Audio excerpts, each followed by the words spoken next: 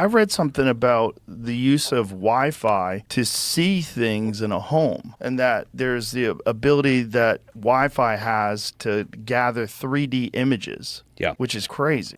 Yes. I mean, a couple of... scientists now use Wi-Fi to see through people's walls. Carnegie Mellon University can map human bodies through walls using Wi-Fi signals. Not to get super creepy, but I've read that you can do that with Ethernet cables. Ethernet cables? Yeah, they can at least use it to hear. Anything that emanates, anything, I mean, there's the ability to, and it does start to look like a Tom Clancy movie where, remember, they used to, in the old days, you see this movie and they could like use and they could identify people moving through the building, right? That was all bull back in the day. I mean, that was imagined, right? And people were thinking, like, wouldn't that be great?